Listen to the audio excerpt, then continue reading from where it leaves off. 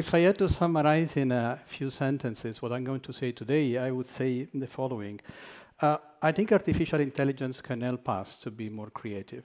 And I think we may want to be more creative in this specific moment in front of all the challenges we face, also including the challenges imposed by AI to us. So, but let's start over. Let me start with the definition of creativity, which of course I'm not going to give, but I leave you with these three excellent definitions. And I would say, Max, you've been very creative tonight, because this is an intelligence having fun on this stage, 15 minutes ago. So what all these definitions have in common, at least in my opinion, I guess the point is, in all cases, you are trying to cope with the unknown. And coping with the unknown is one of the most important activities of mankind. It always was, it is now probably more than ever. We are hopefully entering in the post-COVID phase, but this phase is a sort of uncharted territory. It's forcing us, to revisit our lives, our cities, our spaces, our interactions. So when we cope with the unknown, we are actually playing in a very special playground.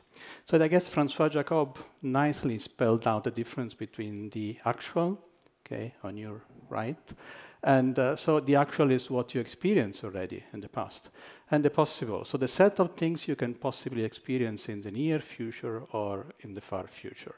Okay, and of course, then a few years later, Stuart Kauffman refined this idea by introducing the notion of adjacent possible. So adjacent possible is a set of all things, could be ideas, could be molecules, could be technological products, which are one step away, so they are adjacent, one step away from what we know already.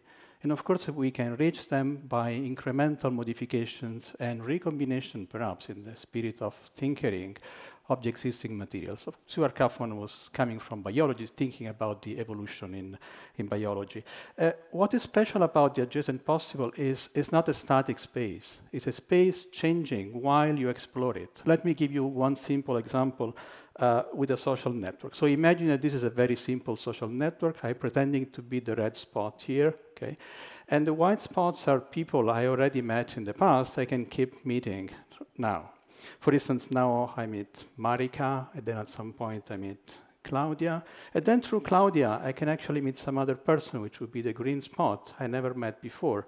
In this case, this morning I would have said Fabiola, but then I met Fabiola before jumping on this stage, so it would be already changed. But suppose now I'm at the moment in which I'm meeting Fabiola. What happens is there is a new part of the space appearing out of the blue.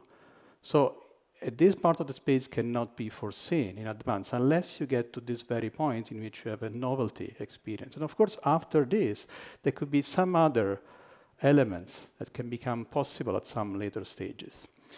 So now we know a lot about this space. We constructed a mathematical structure to treat this problem. You can make a lot of predictions out of it and check this with data. So we are quite happy on the mathematical and physics side on this, but still we are baffled by this space. This space is really elusive. Why is elusive? It's elusive because, of course, we don't know anything about the green spots, right? So we cannot predict all the possible outcomes, all the possibilities in front of us. Of course, this is, there is a good reason for this, because we are trying to predict something that never happened before. So, of course, we don't have a clue.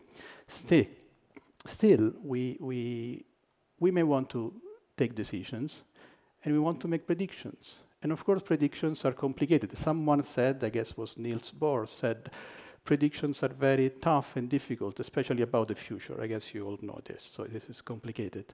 But still, we want to make predictions, and we have a few strategies to make predictions, also data-driven.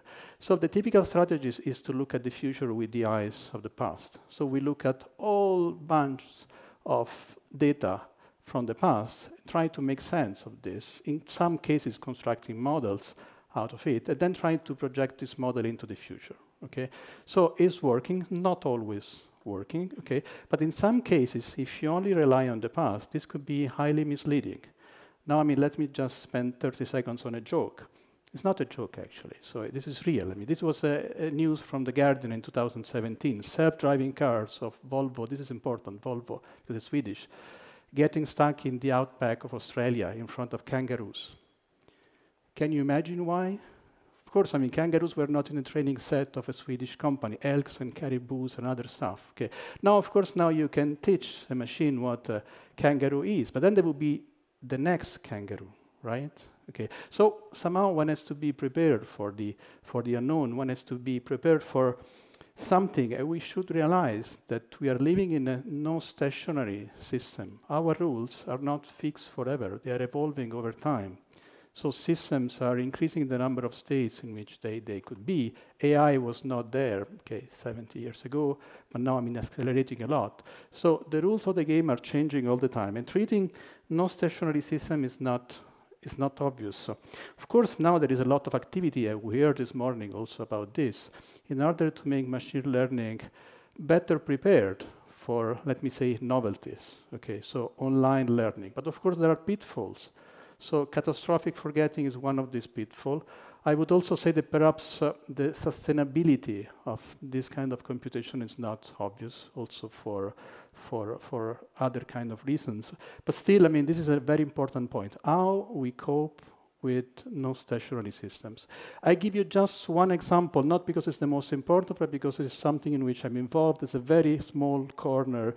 And with a friend and colleague, Alessandro Londei, we're actually working on a different kind of protocols for learning, and we dub dreaming learning. So we let machine dream. Okay, what does it mean, dreaming? Dreaming means creating artificial sequences out of the knowledge already acquired up to a certain point. And of course, you can tune this generation by a temperature. So a very small temperature, you have basically, you reproduce the already existing sequences. At high temperature, you create random sequences. In the middle, there could be a sweet spot. The sweet spot somehow is reminiscent of the adjacent possible we have already seen. So, to make the story short, I mean, it seems that those machines trained with this dreaming learning are better prepared for the novelties. And actually, what you see here is actually the outcome of a prediction experiment done on a truly non-stationary system in which new characters and new elements are appearing all the time. It seems to be working, but of course, I mean, there is a lot to do. There is the beginning of the journey, and it would be very, very important, I mean, to follow this line to get self-aware machine, self-aware, also aware of the mutated conditions. So I'm getting to the conclusion, because I would say it's important to have self-aware machines, but I would also argue that it would be important to exploit, I mean, machines to become more creative. So I would argue for a sort of augmented creativity, which is a sort of synergy between machine and us. I will conclude with two little examples we are working on our lab in Paris, which are, on the one hand, co-creation processes. We basically create tools for musicians, for writers to compose, okay, in general. And of course, in this case, there is a sort of continuous dialogue between the machine and the human being, and an evolutionary process in which the machine is acting as a sort of wise navigator in this ever-expanding space of possibilities. The second example is about sustainability. So, of course, solving important problems. Creativity is also finding solutions for important problems. And in this case, we are constructing a lot of platforms through which humans can actually look at the present through models and data, but also project this in a sort of what-if experiment. So what happens if I take this action? Of course, you need right models, I mean, to do this. But AI, in this sense, I mean, is very, very helpful, because the kind of parameters is huge and already expanding the adjacent possible and navigating us in this highly dimensional space would be very important. So I conclude by saying that I would really look forward, I mean, for this synergy to be true. And I would also argue that this synergy could be important also for us, I mean, to understand better our intelligence, and also to use our intelligence to address the societal challenges, including AI. Thanks a lot for your attention.